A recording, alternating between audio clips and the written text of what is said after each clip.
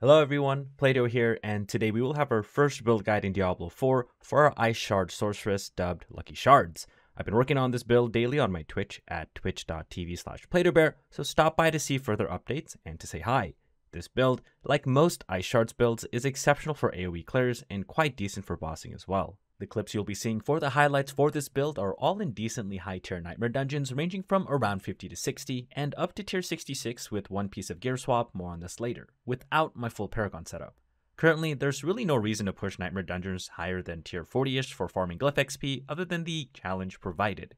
In ideal conditions, with the current state of the build, we can crit for as high as 700k per shard. This value will only increase as we fill out the last bit of our Paragon board and of course, upgrade our glyphs past level 15.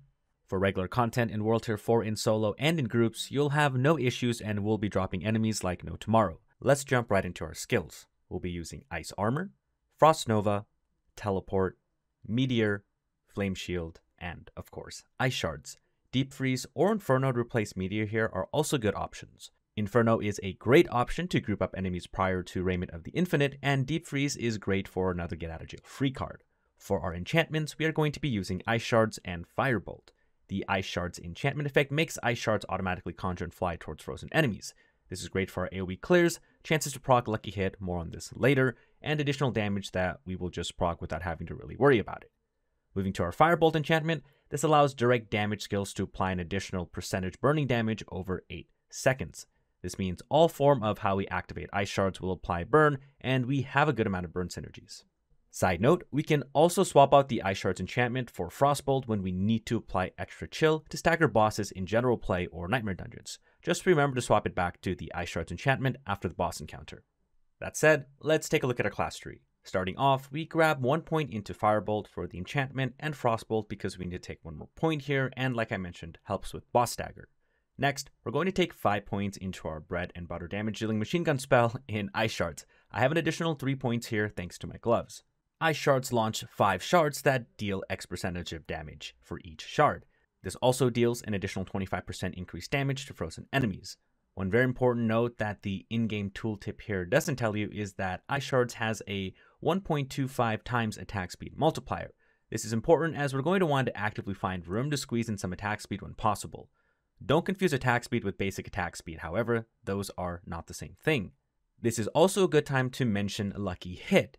As you can see, Ice Shards has an X Lucky Hit percentage. With all of our Lucky Hit chance in this build, we can get Ice Shards to around 33% Lucky Hit chance. If you're not aware of what Lucky Hit is, please take a look at the video in the description by CH Wright. He does a great job of explaining how this mechanic works and has a spreadsheet you can use to calculate your Lucky Hit in full detail.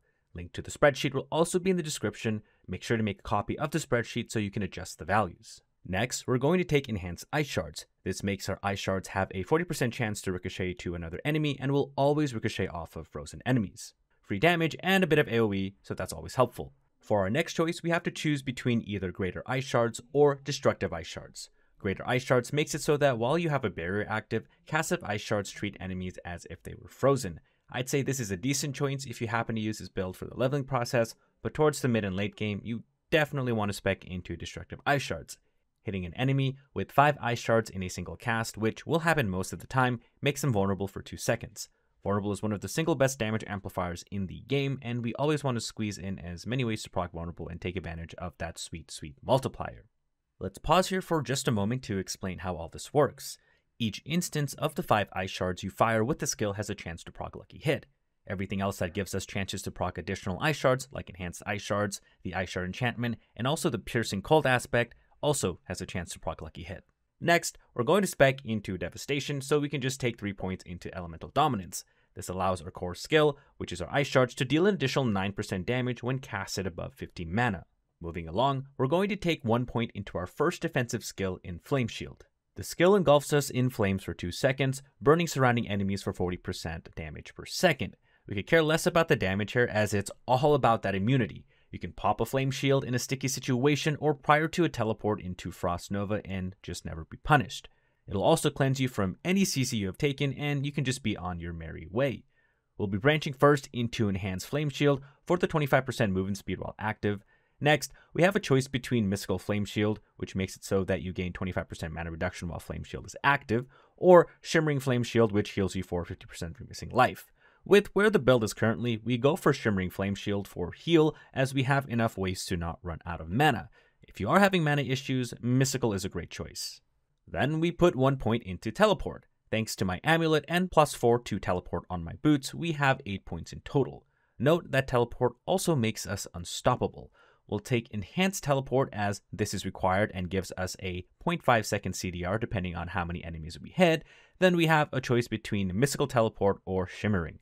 100% Shimmering for that extra damage reduction, which is going to be crucial for more survivability. Always try to get damage reduction where you can, as it is super impactful to, survive. Our next defensive skill that we will be taking is Ice Armor. Thanks again to my Amulet, we have +4 to the skill. A barrier of ice forms around you for 6 seconds, absorbing X% of your base life in damage. While Ice Armor is active, 5% of your damage dealt is added to the barrier. This is also great for our survivability and adds one of our barrier mechanics. Then we'll head to Enhanced Ice Armor so that we can have our mana regeneration increased by 25% during its duration. This helps keep up our infinite mana and provides us with a quick regen if we happen to run out. Then for our last defensive skill, we take Frost Nova and max it out. Thanks to our Amulet and our boots, we have +11 to the skill.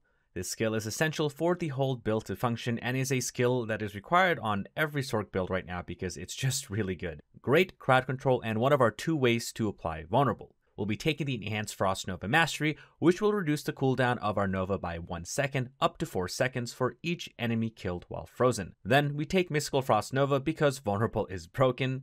Note that Frost Nova is also a great way to apply stagger to bosses. Heading to our next point in our tree, we come across another lucky hit mechanic in Elemental Attunement. Critical strikes have up to a 5% chance to reset the cooldown of one of your defensive skills. This can only happen once every 10 seconds. With our crit chance nearing 100% most of the time, more on this a bit later, and with our lucky hit chance on this build, I pretty much noticed this proc once per the 10-second cooldown window when fighting mobs. On bosses, however, it's going to be much less noticeable. As for our Glass Cannon node, we have 2 points invested here, and the extra point comes from our chest piece, which we'll discuss a little bit later. I didn't max this out as I needed the extra point elsewhere for the tree. Even so, 18% increased damage at the cost of taking 9% is a fine trade-off. Next, we're going to grab 3 points into Precision Magic so we can gain an additional 15% lucky hit chance. We then head down to the Align the Elements and put 1 point here as this will help with a bit of our damage reduction versus elites. Then we max out both Mana Shield and Protection, as getting defense is going to help us a lot with not dying. Mana Shield gives us 15% damage reduction when we spend 100 mana, and Protection gives us 30% of our max HP as a barrier anytime we use a cooldown. Remember, health scales with the level, and we'll discuss where we can squeeze in health for our gear a little bit later. Moving along, we'll take Meteor, then Enhanced Meteor into Wizard's Meteor for that juicy Immobilize effect. This effect is going to be important to give us insane amounts of extra damage when combined with the Devouring Blaze node. Meteor will also apply stagger to bosses to help fill up that stagger bar.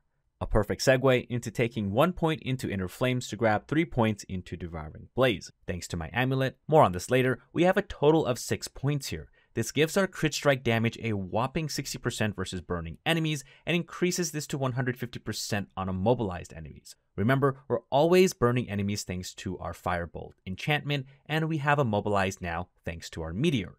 This is great for those pesky elites in higher nightmare dungeons, as you can combo in with Meteor into Teleport Stun thanks to our Raiment, into Frost Nova and the Ice Shards Blast. Heading to our ultimate skill, we don't take any. If you're not a fan of Meteor or not geared for the Meteor gameplay, you can simply swap it out for Inferno or Deep Freeze. This will be up to you depending on your playstyle. We then take 3 points into the Permafrost for the 15% elite damage, Icy Touch for the extra 12% cold damage to vulnerable enemies, and Frigid Breeze to help sustain our infinite mana. Frigid on Lucky Hit has a 20% chance to generate 15 mana from cold damage done to vulnerable enemies. With our Lucky Hit chance reaching over 100% on this build, this node has a 17% chance to proc per cast or a 6.4% chance to proc per Ice Shard. If you want to take 3 points into Hoarfrost, we can do so by taking out all of our points into Flame Shield and placing it here for extra damage. Since our Amulet gives us points into our defensive skills, we get Flame Shield for free. I personally prefer the Flame Shield route, but this is another option.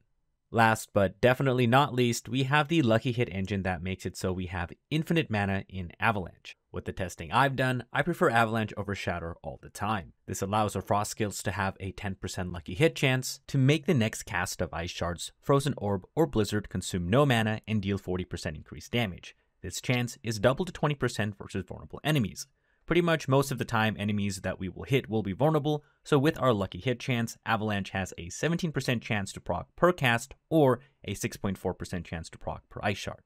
Now, for this build to have that infinite mana feel, here are some thresholds in stats we want to meet.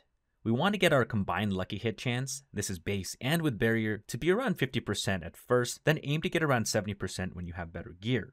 From the testing I've done, 70% combined and with the help of more lucky hit from our Frigid Fate legendary node, more on this a little bit later as this is part of our Paragon tree, this will add up to another 15% to pretty much sustain our infinite mana.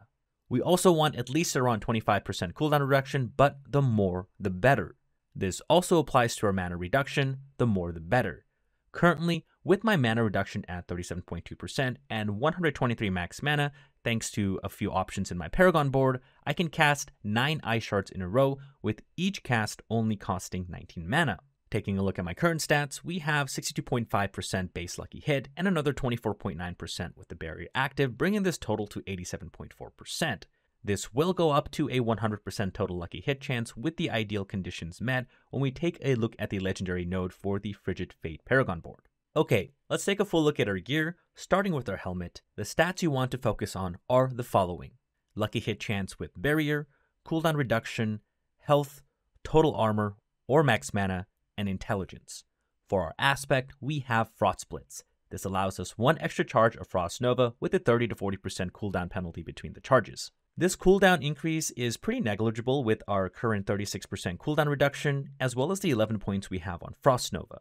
I'd still recommend using this aspect if you have less points into Nova and even less CDR, as it's really great for clearing mobs in succession. With our Frost Nova mastery that also reduces the cooldown of Nova per enemy killed up to 4 seconds, we have a pretty good uptime of never having to wait for Nova to be on cooldown.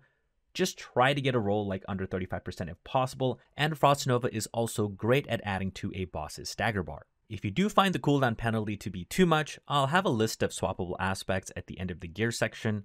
Note that this aspect can only be looted. Before we move on to our chest piece, let's talk about what to socket our gear with for our armor pieces. You can choose between Topaz or Ruby. The max HP rubies helps us with more barrier receipt from our protection node, and topazes provide us with a 10% damage reduction while you're being control impaired. Both are good options here, just choose what works best for you. For our chest, we have the legendary unique in Raiment of the Infinite. This has pretty good stats for us in general, but what makes it so good for any Sorc build really is the unique aspect. After using teleport, close enemies are pulled to you and stunned for 2 to 3 seconds, but teleport's cooldown is increased by 20%. This increase in cooldown doesn't really affect us too much since we have high CDR and the extra points into teleport thanks to our boots and amulet. We simply TP into a mob, they get pulled into our black hole, and we destroy everything with Frost Nova and Ice Shards. Note that the stun from Raiment also adds to the stagger bar for bosses. Now, an alternative if you do not have this chest piece yet is to use a full defensive chest piece. I actually recommend this option for really high nightmare dungeons if you feel like Raiment is falling off, as enemies there are no joke. Stats to focus on for the full defensive chest pieces are damage reduction from close and damage reduction from distant enemies, damage reduction from burning enemies, health, or total armor. Here's an example of the chest piece replacement that I am saving to push those higher nightmare dungeons for fun. We'll probably also have to swap to more defensive focused glyphs in our Paragon tree as well. For our gloves, the stats we want to focus on are lucky hit chance, plus skill to Ice Shards, attack speed, crit chance, intelligence, and probably lucky hit resource regeneration as like a last resort. The aspect we are using is Conceited Aspect. Deal 15 to 25% increased damage while you have a barrier active. We have a barrier up nearly 100% of the time, so this is a great option. Before we head over to our pants, I want to discuss 2 other options for gloves. The first is Frostburn. I played a lot with Frostburn and its aspect, but choose to use my current gloves as I miss the attack speed, lucky hit chance, and the plus skills to our Ice Shards. The second option for gloves, and this is a pretty fun option, is Fist of Fate. When paired with the Shared Misery aspect, more on this when we get to our boots, we'll be spreading Daze and Immobilize like no other, at the cost of some of our stats in lucky hit, attack speed, crit chance, plus skills to Ice Shards. Note that will still be in the 70% combined lucky hit threshold after swapping our gloves for Fist of Fate. I got the worst possible roll in mind for its unique aspect, but the frequency of spreading days for CC and also immobilize for the extra Devouring Blaze damage is pretty nice. Just remember though, Fist of Fate does make it so our attacks randomly deal anywhere between 1 to 300% in damage. This can lead to pretty nice numbers at times, but also some pretty low numbers as well. However, Fist of Fate actually does allow us to push higher Nightmare Tier dungeons with only a glove swap with our current setup. I was able to complete up to a tier 66 Nightmare dungeon with Fist of Fate thanks to its additional CC in days and pretty much every enemy also being immobilized. But keep in mind that this does mean elites will become unstoppable more often. If you do want to go the Fist of Fate route, you probably don't need to use Meteor for Immobilize since Fist of Fate plus the aspect of Shared Misery will do the trick. Use those 3 extra points into something else. Moving to our pants, the stats we want to focus on will be the exact same as our non-Raymond chest piece in damage reduction from close and damage reduction from distant enemies, damage reduction from burning enemies, health, and total armor. The aspect we have rolled on our pants is the single most powerful defensive aspect in the game in Disobedience. Every single build in D4 should probably have this aspect slotted in. You gain 0.25% to 0.50% increased armor for 4 seconds when you deal any form of damage, stacking up to 25 to 50%. Since we are dealing damage all the time, when this fully procs, which doesn't take that long at all, we will have near our close 85% damage reduction cap. This is an aspect you can get for free by completing the Halls of the Damned dungeon in Kyrgyzstan. Other options for pants can be something like Ice Heart or Temerity as an example. Ice Heart has a pretty nice Frost Nova aspect, and even more so when combined with the aspect of Shared Misery, more on this next. Temerity, while its unique effect is pretty nice at keeping us at 100% barrier with our potions, the stats here are horrible, great in a pinch, but better options for sure. Moving to our boots, the stats we want to focus here are plus ranks to Frost Nova, plus ranks to Teleport, mana cost reduction, movement speed, or intelligence. Note that our boots currently give us a cooldown on our evade when we attack. This is really great when we're in the battlefield as it pretty much means we have no cooldown on our evade thanks to how fast we cast our ice shards. That said though, I'd probably prefer max evade charges for faster map movement in general. The aspect we are using here is one of my favorites in Shared Misery and why we don't need Ice Heart, Frostburn, or even the Snap Freeze node on our class tree. On Lucky Hit, when we hit a crowd-controlled enemy, there is up to a 30 to 50% chance for that crowd control effect to spread to another unaffected enemy.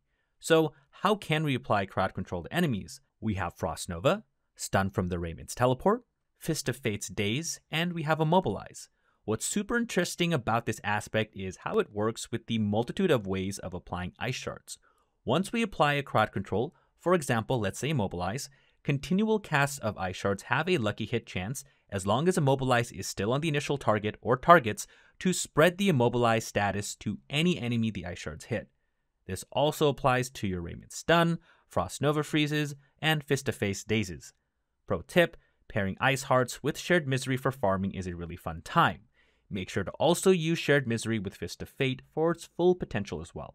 Heading over to our amulet, make sure to socket your jewelry with skulls for increased armor as it's the best option. The stats we want to focus on are cooldown, mana cost reduction, plus ranks to Devouring Blaze, plus ranks to defensive skills, plus ranks to Glass Cannon or any other passive that fits your build, or movement speed.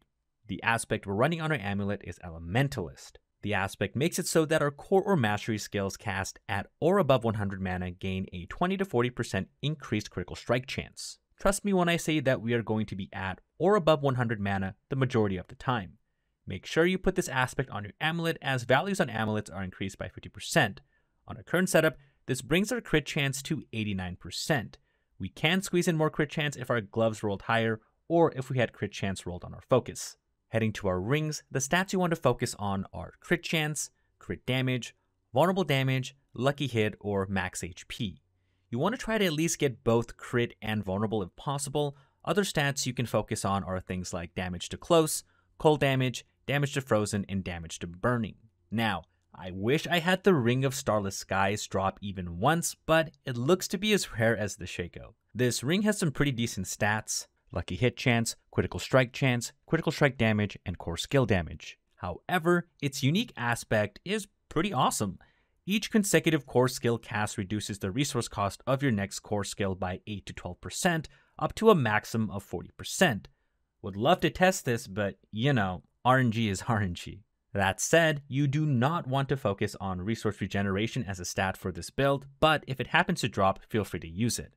The first aspect on our ring is accelerating. Critical strikes with core skills increase your attack speed by 15 to 25% for 5 seconds.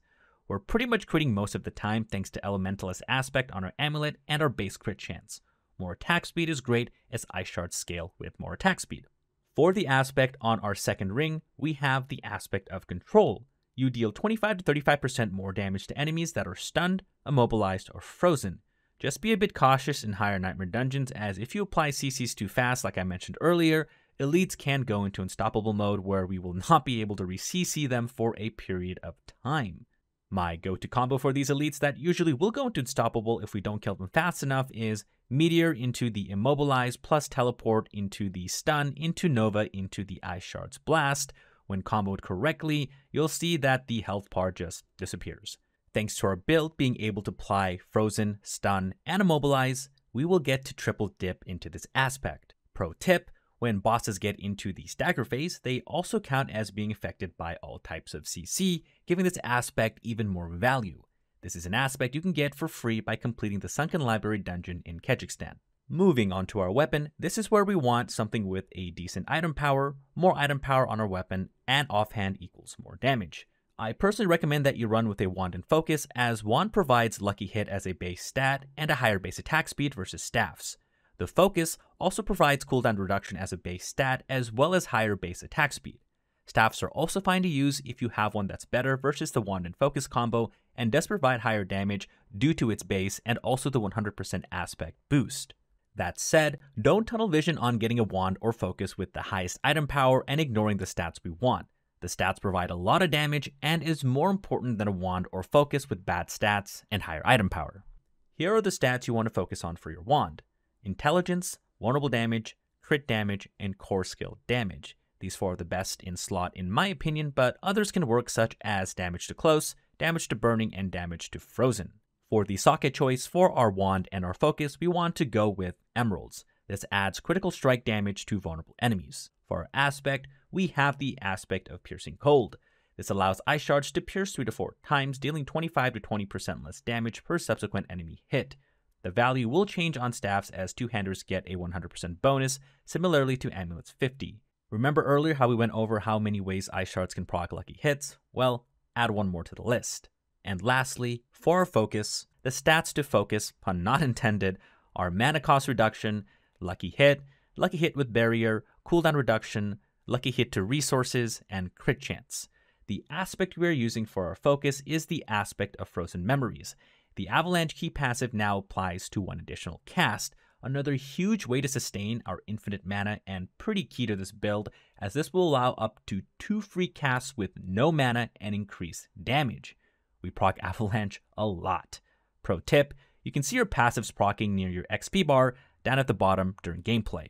That covers our gear. Before we move on to our Paragon board, here's a list of other aspects you can use while you're ramping up to this build, options for more defense, and in general, what works with Ice Shards. First, we have the Prodigies aspect. Second, we have the Storm Swell aspect. Third, we have the Adventurers aspect. Fourth, the Fortunes aspect. Fifth, the Ghostwasters aspect. And at 6, we have the Edge Masters aspect. Let's head to our Paragon. We'll try to keep this quick as the full board along with this full build is in the Maxroll Planner linked down below. I have a few other versions of the board with 7 glyphs versus 6, as well as a more defense-focused board for higher Nightmare dungeons, but this one fuels into Lucky Hit, and we can't call the build Lucky Shards and not go all into Lucky Hit. Keep in mind, this is an endgame board, so please do not copy this for the leveling process. We start with Elementalists to get the bonus to our non-physical nodes, as well as 40 intelligence to proc our bonus from this glyph. We want to just grab 40 intelligence here, as there is no additional bonus for grabbing more intelligence for this specific glyph. Note that the glyphs we are using are all upgraded to level 15. Make sure you get the glyphs you want to use to at least level 15 first for the radius bonus, then you can individually choose which one you want to max out first. Then, we head up to Frigid Fate, we drop in Tactician for the bonus to our rare nodes and for the additional bonus giving us 10% increase in damage after casting a defensive skill. Just make sure to grab enough dex here to proc the additional bonus.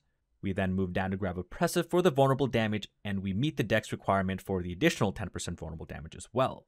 Move up and grab the Frigid Fate legendary node, where dealing cold damage to vulnerable enemies increases your lucky hit chance by 1% for 5 seconds up to 15%. This is an additive bonus that adds up to our lucky hit chance stat on our character sheet. We also grab Advantage and the surrounding lucky hit nodes. Then we grab Guarded for the additional damage reduction from vulnerable enemies, and we easily meet the dex requirement for the additional bonus as well. Next is Burning Instinct for the destruction node to gain increases to our crit damage. We want to get all the dex nodes in this glyph area, as more dex equals more crit damage. We also get a nice additional bonus to our crit strikes, increasing all damage enemies takes from you by 2 seconds for 10 seconds, stacking up to 12%.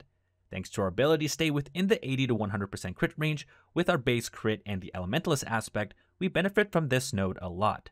We also take Cinders, Smoldering Embers, and move down to grab Kindling and Safeguard. Near close to level 100, we will hit the 360 willpower threshold, 365 to be exact, to also get the additional bonus from both Kindling and Cinders. From here, we want to move up to open the 4th board in Ceaseless Conduit, then move back down to the Burning Instinct board into Elemental Summoner. We want to open Ceaseless as our 4th board, so the dex requirement threshold is less to benefit from the additional damage to elites from the Hunter-Killer node.